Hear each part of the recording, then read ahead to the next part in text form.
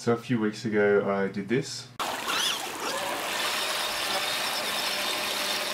and that's left me with water damage speed controller, which means my clodbuster is completely out of action. I had a good tip from Andy at clodtalk.com, who suggested I put it in a bowl of rice, which I've done for a few days. The idea to draw the moisture out of it and hopefully rescue it, but it hasn't worked. So we've got a new speed controller on order, and in the meantime I'm going to make some acrylic boxes to that are watertight to protect my receiver and ESC and other electronics the next time I drive through a big puddle of water, because let's face it, driving through a big puddle of water is a lot of fun. Part of the construction of the watertight box for the receiver, I need some little receiver extension cords, so that's what I'm going to demonstrate today, how to make your own receiver extension cords. You need a few tools.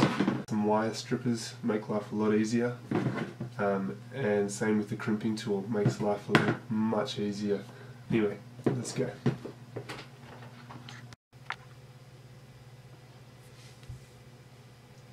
So what I'm doing here is using the wire strippers just to strip off a little bit of the insulation off the end of each 3 wires.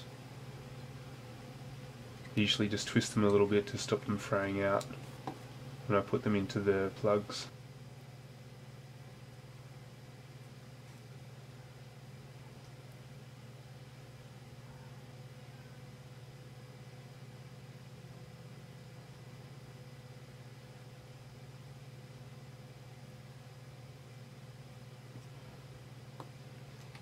So grab your crimping tool and your first of the what's going to be the plug, and you just click it in. You don't want to crush it all the way because you want to still leave it open enough to slip in your first wire.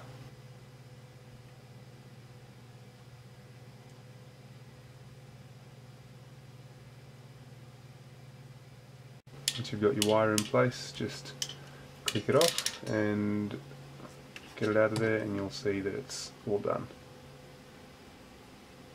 Much neater than trying to squash the little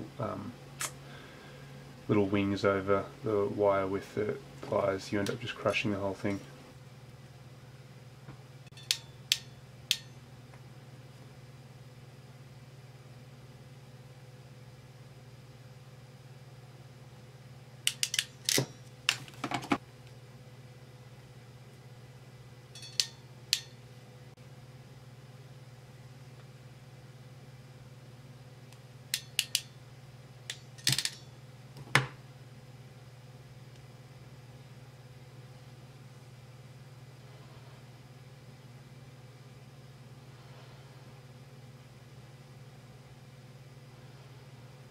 So now you've got all of your wires, or all of your connectors crimped into place. Just retwist the wires and get it all neat and all in the same orientation. Double check that you're putting the plug on in the right orientation as well.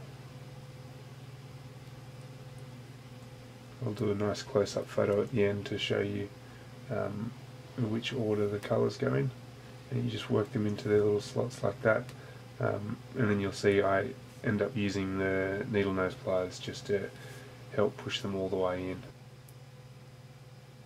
You just got to be reasonably gentle here because you don't want to damage the insulation on the wires.